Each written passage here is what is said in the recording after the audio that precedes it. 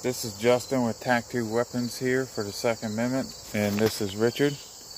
Today we're going to be showing you how to tear down the Cobray M-11 9mm. But I'm going to show you this real quick.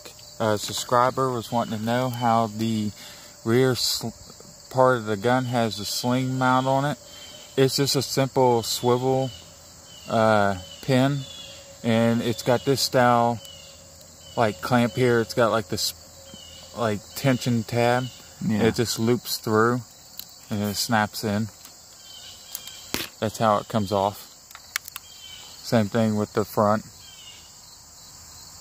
Yeah, this front same way. And this has got what they call a snap ring on it, and you take the snap ring off and the whole sling will come off the front, but there's no point in that. But here's the tear down of the Cobray.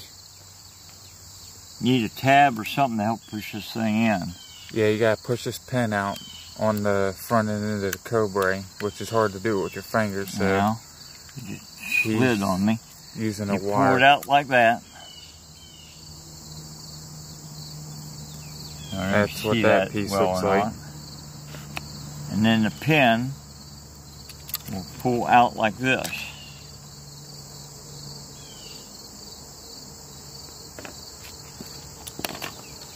And then you pull the weapon up like this and then pull it out. You want to look at the inside of this thing? Yeah, I want to show them that. The rear pin has what they call an ear clamp on it, and it snaps in back there, and that holds your whole sling swivel in the back, and it's got a washer underneath of that.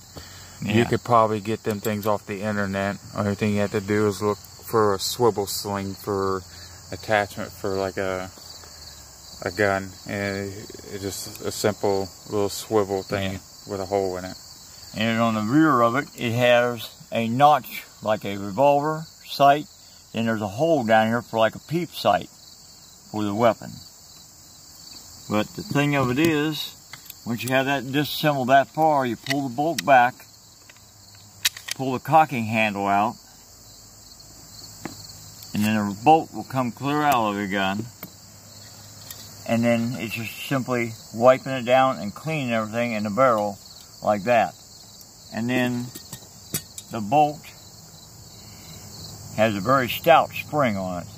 And I think you really need to clean here, and this would be this whole area, and then just clean up the feed ramp part in here real good. And any further tear down probably wouldn't be necessary other than cleaning that like that. But basically you put it right back together. Find your hole for the bolt handle.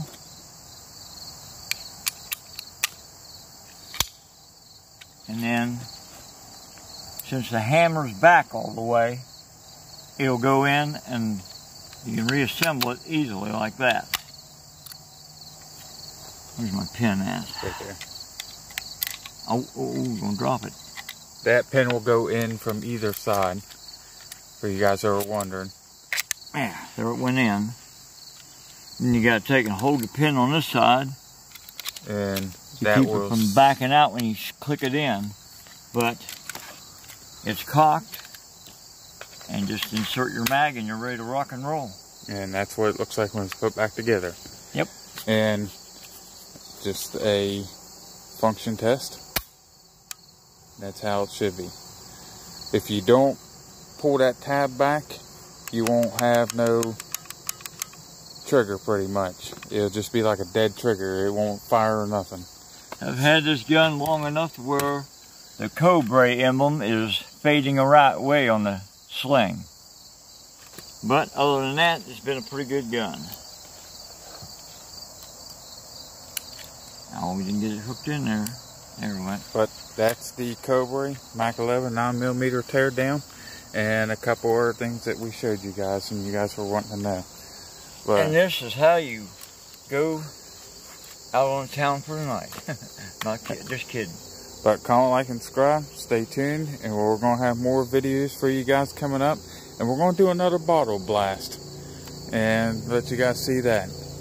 But make sure you stay tuned, And we'll see you guys later, and thanks for watching. And I'm going to show you guys the gun up close. Check that out.